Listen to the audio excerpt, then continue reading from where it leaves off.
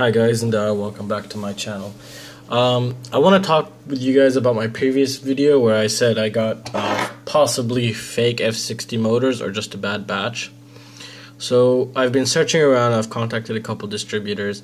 It turns out these are not fake, and T-Motor decided to make a second version of the F60s, but they didn't rebrand it or rename it for people to know. So back to my topic now. So this was not a fake motor, and I'm actually disappointed that it wasn't a fake motor, because this just means that they're garbage. And I'm sorry for using such hard words, and I really want to kind of avoid that. But I know you guys, most of you possibly seen this build. I just built it and I went to go fly it yesterday. Put the props on, right? Just normal. Grabbed my gear. Next thing you know, I hear two pops. 1, 2. So yeah. So this is the most. I don't want to curse on my channel, but this is bullshit. I'm sorry. This is absolute bullshit, and I'm very pissed. So luckily I bought these guys from Banggood. Banggood's gonna replace them. They're still on the way, and I'm very happy for that. But I didn't even fly them.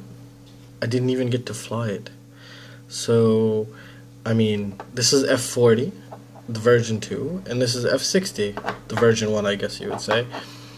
So yeah, and I'm not putting the prop nuts that hard, you know. I think it has to do with little temperature change that they just start cracking and they just blow up or something. But you know, I did not even fly. This is what just trips me out, you know. So for me, I bought these off AliExpress, so I don't know how their process is gonna work, because this is absolute crap and probably won't be able to do anything. T-Motor just doesn't even reply to anything, so I don't even bother with them anymore. So even though they have great efficient motors, what's the point if you don't even get to fly them, or you fly them once and then a little bump or a little turbulence or wind turbulence, your motor's just gonna break apart. I found that you could order shafts for these. The motor shaft that broke here instead of getting a whole bell. But I took the F60 apart yesterday. I don't know, I didn't find any that you could find a motor shaft for, so I think you might have to replace the whole bell, because when I took it apart I saw I think it's impossible to remove this right now, really, without breaking anything, the shaft. Now this, it says I mean, I'm gonna have to buy some shafts for this, but I don't know if they're replaceable or not. I don't know how I would take this apart.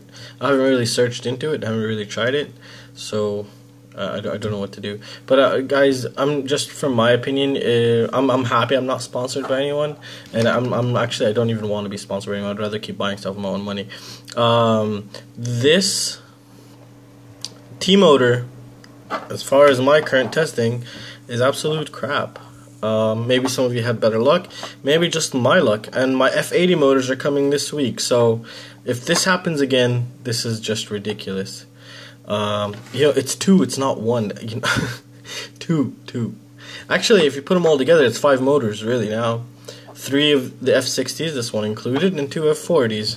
And I don't know about these, but these are holding up, so I don't understand. It's a bad batch, it's crappy quality. I have no idea. I saw this YouTube video of some guy grabbing these motors while it's spinning and just smacking it against the pole, and it didn't break, you know? But why would you do that, you know? I don't understand. Are you trying to prove everyone that this will not happen? I mean, it's happening. It's right in front of me. It happened to me twice already. And let's see, is it about the same size thread? Yeah, it's about the same area where it cracks.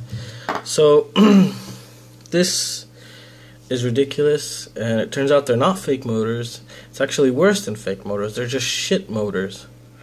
So I just wanted to let you guys know. I was so excited about this, to fly this one. I don't know what I'm gonna do here. Probably gonna put Emax. I guess Emax is the best way to go, or maybe the diatone. I have no idea. But yeah, stay away from T-Motor, even though they're powerful motors and all that kind of stuff. I just don't think it's a good motor if you don't even get to fly it. So I don't know what they're made out of here, and I really don't want to know. I just hope nobody else copies them, because this is just crap. It's absolute crap. Unbelievable. And again, I'm hoping, I probably got 2 bad batches. I mean, just my luck is crap, I don't know. But this is just ridiculous now. So yeah, it's not the first version. These are the second version, 2400 kV. So yeah.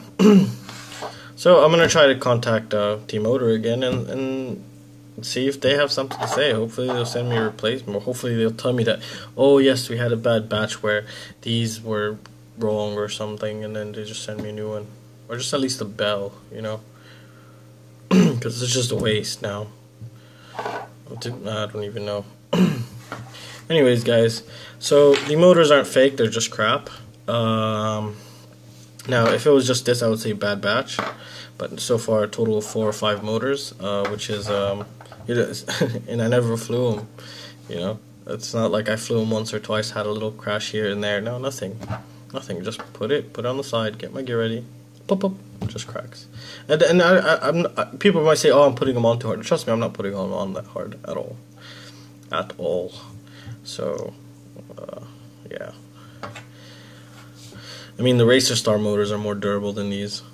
At least you get to fly those. These you can't even fly them. It's ridiculous. Anyways, guys, that's going to conclude it for this video. And I really hope you guys like my videos. And please like and subscribe. And I want to thank you guys for all your comments and just everything. You guys are the best. And I hope I get to continue this channel and bring you great content. So, yeah, thanks, guys.